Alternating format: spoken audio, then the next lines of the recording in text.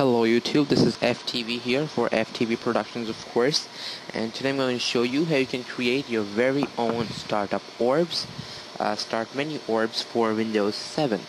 Now I recently created a video on how to change your Windows 7 startup orbs, and these are these guys out here, and I got a question there: can we make our own orbs? And that struck me with an idea. I searched on the internet and I found a really nice software to do that for you. Alright, so first thing what you want to do is download the file in the description. The link will be there, and you want to download the file. It will be a zipped document. Inside there you have the Start Orbs creator, and this is the actual creator of the orbs. Then you have Windows 7 Orb Changer that allows you to change your orbs. You will be able to soon. So I've created these three orbs here. This is the normal one, this is when it is highlighted, and this is when it is pressed. I'm going to show you how you can create your very own orbs just like this. Now these are very simple orbs that haven't been created with much effort, so you can understand.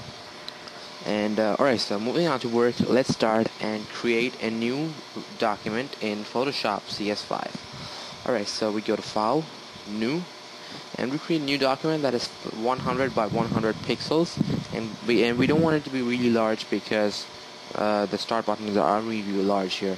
And in the background contents instead of white, we're gonna make that transparent, and rest seems alright. We're gonna click OK, and there you have it, your very own small document. Then what we're gonna do is gonna zoom in a bit so that we can just see it a little bit better, and then we're gonna grab the ellipse tool. Now if you click and hold here, you can see this menu pop up, and select the ellipse tool here. Then start from one corner, go to the other, and you can even move it around. Maybe I'll just position it here, not to the very side, and I'll change the color, but not to a solid color.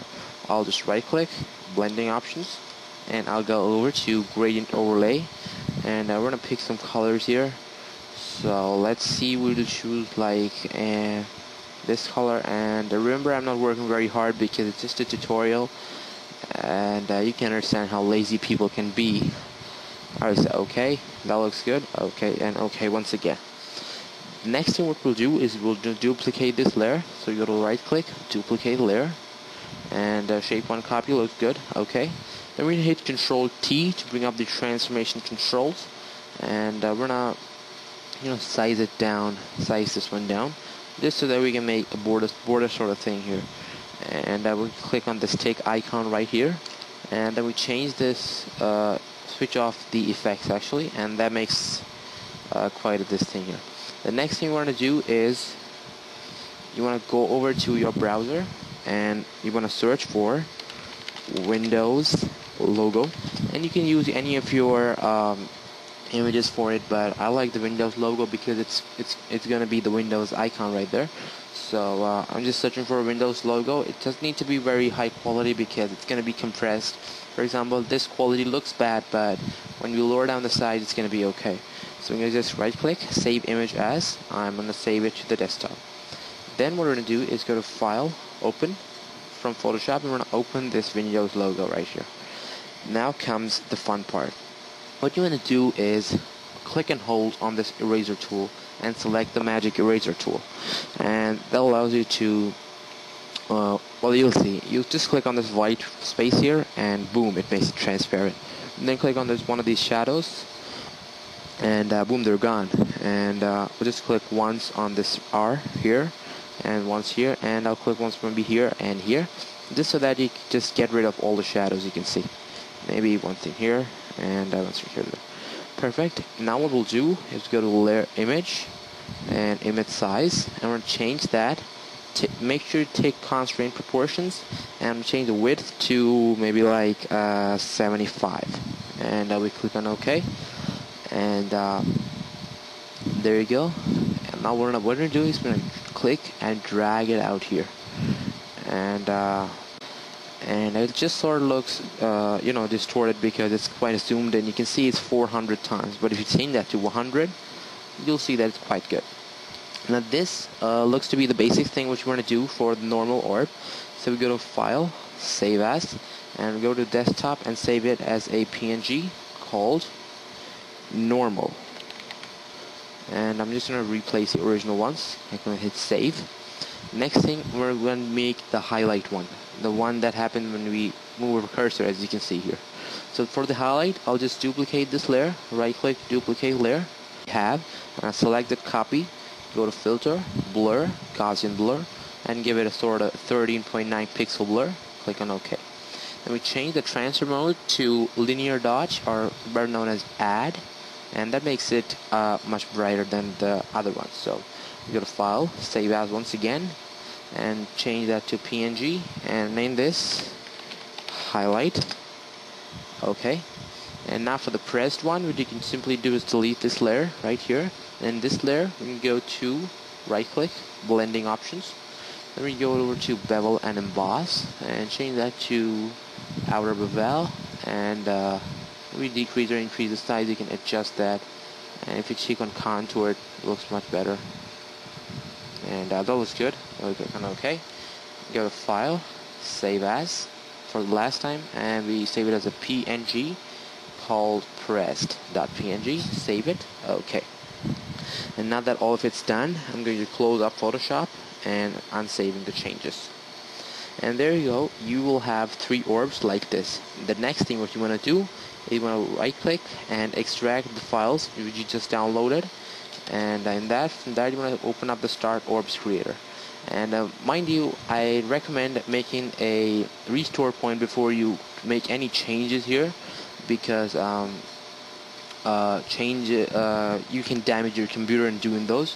So the best thing is make a startup restore point and start from new. Alright, so moving on, what I'm going to do, open up Startups Creator, and in fact Startups Creator is going to ask you to create a restore point, and if you click yes there, it will create a restore point for you automatically. Alright, so what you want to do next is click on Create Genuine Creation, click on that, and you can give it a name. I'm just going to name it YT Orbs, and this is important. And you go over here, select this radio button called normal, and click on this browse icon. Then you go over to your desktop and click on your normal image. Okay, click on open. Then your image sets, you can actually load the same image for the 3, but since we created 3 different images, that creates a very, very good look. So we go over to the second one, click on this browse icon, and select the highlight image. Then we go to select third one, and very simply and obviously we're going to select the pressed one. One thing you can do is save it as well, but there is this option here called bevel, and that gives it a sort of 3D look.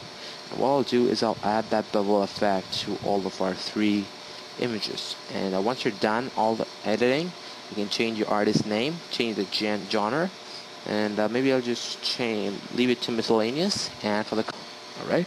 And so once you're done editing all of these, you want to click on this floppy disk right here, click on that, and it's going to save your project. You can save it as a Start Orbs project or portable network graphics file. What I like to do is save it as a portable network graphics file and hit save. And what that's going to do is it's going to save your creation like this. And the next thing what you want to do is click on this blue arrow right here, see that, and click on apply. And once you do that, your Explorer is going to vanish and it's going to reappear with your new orb, and that looks so cool there. Now you see that our orb, when you move over your cursor, slightly glows. So if you click on it, it changes. And so that is where your creation matters a lot. If you use the same image, things are going to be a lot different. And I think I got some mail here, so ending this tutorial, and this is all I actually wanted to show you. So what do you want? Yeah, one more thing. If you want to restore it back, you want to just close up this software and go over and open this Windows 7 Orb Changer version 2.6, and just like in the previous tutorial, you want to change this. Use click on this Restore Original Explorer Backup, and it's going to restore your orbs back to normal. So yeah, that's all I want to show you. Hope you like this video. Please comment, like, and subscribe, and thanks for watching.